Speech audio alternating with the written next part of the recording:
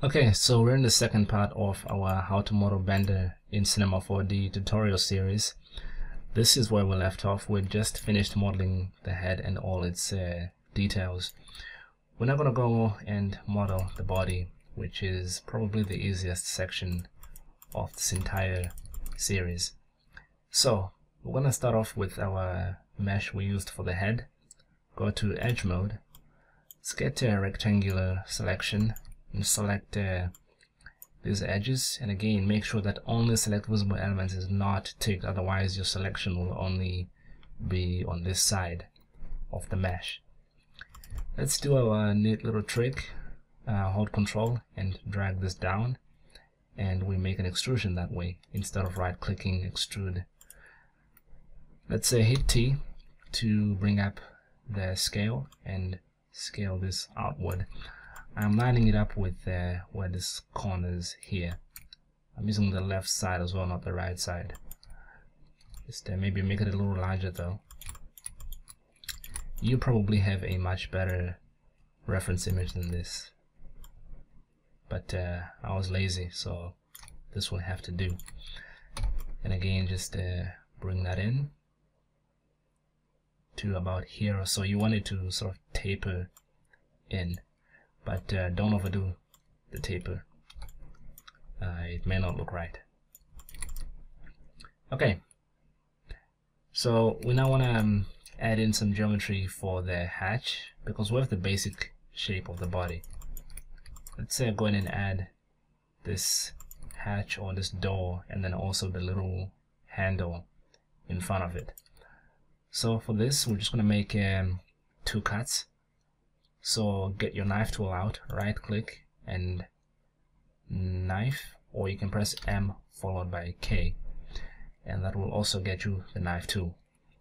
So at the top here, I'm just going to make a cut around about here, and you can just try eye this up, and then at the bottom, with the sort of same distance from the edge as is here and here, I can do the same. Again, just eyeing this up. You can be more precise if you wish. And then I'm going to go to Live Selection. Only Select Visible Elements is ticked this time. I don't want to go through to the other side. And here I will select 4 polygons at the side of the center line, which is directly here.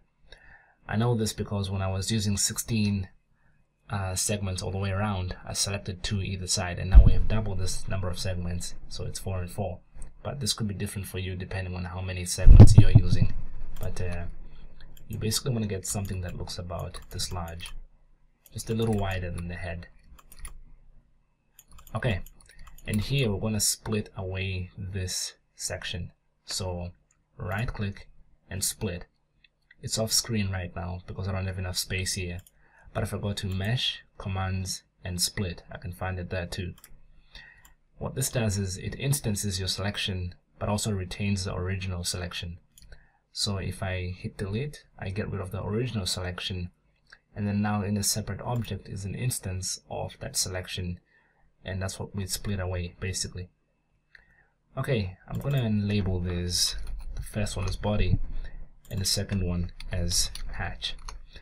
Now if I make the hatch etch out of the body, I can make the hypernubs affect both of them. And if I enable my growth shading lines again, or display growth shading lines, you can see a little bit clearer where everything is. You can see this curve right here. This is where the hatch is going to be, and it's way too steep as it goes out.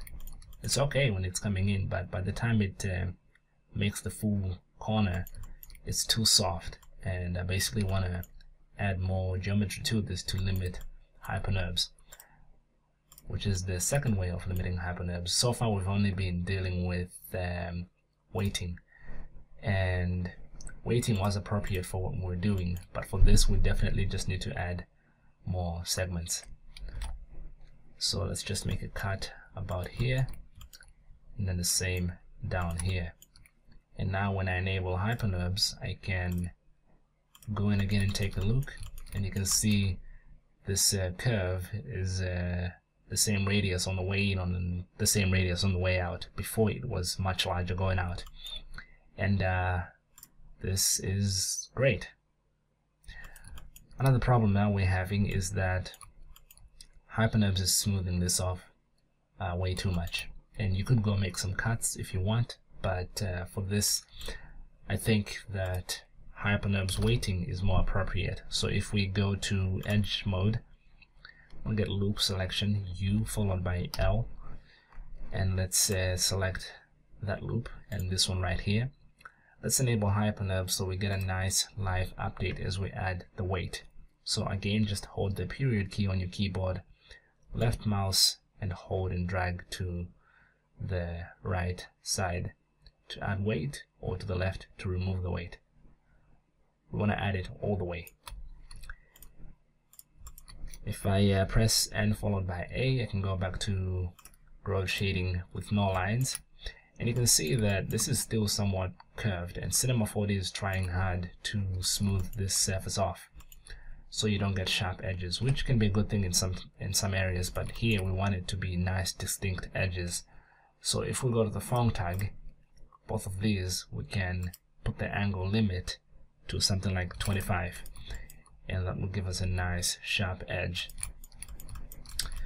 We also want to close up the bottom of this, so let's go to the body and select this this loop at the bottom, and we're going to do what's called a zero extrude. If I right click, extrude with an offset of 0, I'm going to hit apply, and what this does is nothing, or at least it looks that way, but it gives you a set of new lines or new points or new polygons depending on what you had selected prior to this. And what that allows you to do then is to scale them in like this, and if you want to close that up completely, you don't just carry on scaling in, because you'll still always have a hole. You want to right click and weld, and just hit a point in the middle, and that will close up like that.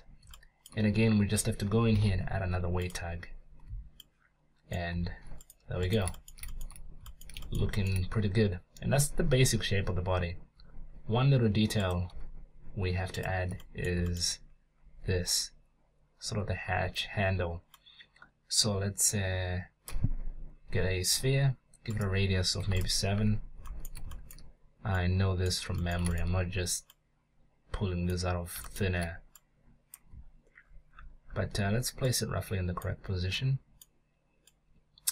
I can actually tell that this needs to be way in. My edge is right here. So if I go to the perspective view, I can bring this out. And around about here looks pretty good. Maybe further up though.